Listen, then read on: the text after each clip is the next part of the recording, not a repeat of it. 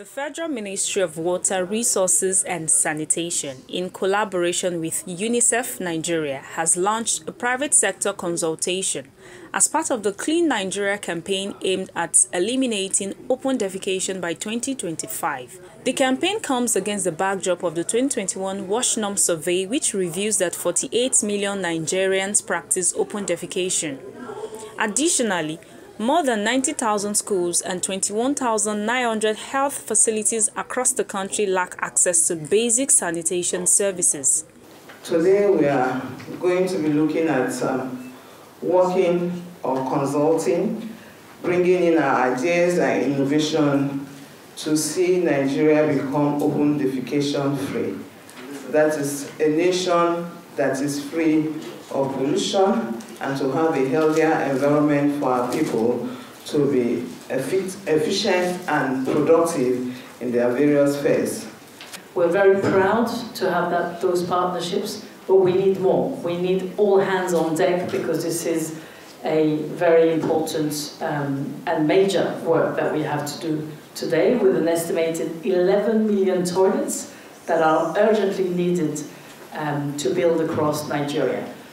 As the previous speaker mentioned, this is a huge economic opportunity for the private sector, for the population as well, for the government as well. We can bring young people to be the entrepreneurs of tomorrow.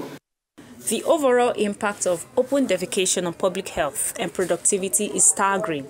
Poor sanitation costs Nigeria 455 billion naira annually, about 1.3% of the country's GDP, according to a study carried out by the Water and Sanitation Program.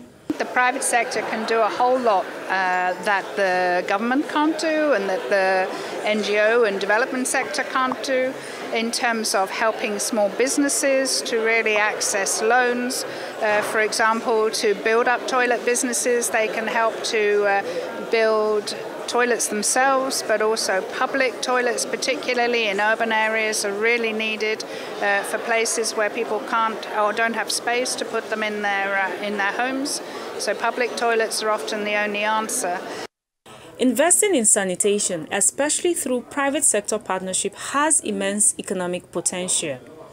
The toilet economy was valued at $4.7 million in 2024 and is projected to grow to $9.9 million by 2030. Public-private partnership is the way to go now. The government has recognized the need to engage the private sector to invest in public assets, building the public asset, but also operating and maintaining these assets.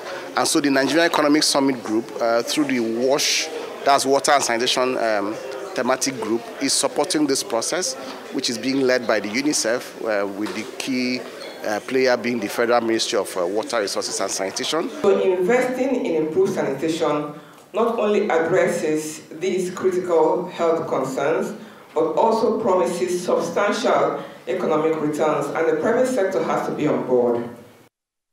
However, the cost of inaction in terms of health, economic productivity, and overall societal development is too high to ignore. With millions of Nigerians still without access to basic sanitation, the road to becoming open defecation free is long. Stakeholders therefore believe that with a focused and united effort, Nigeria can achieve a cleaner and healthier future. Mosumola Ogelu, Arise News, Lagos.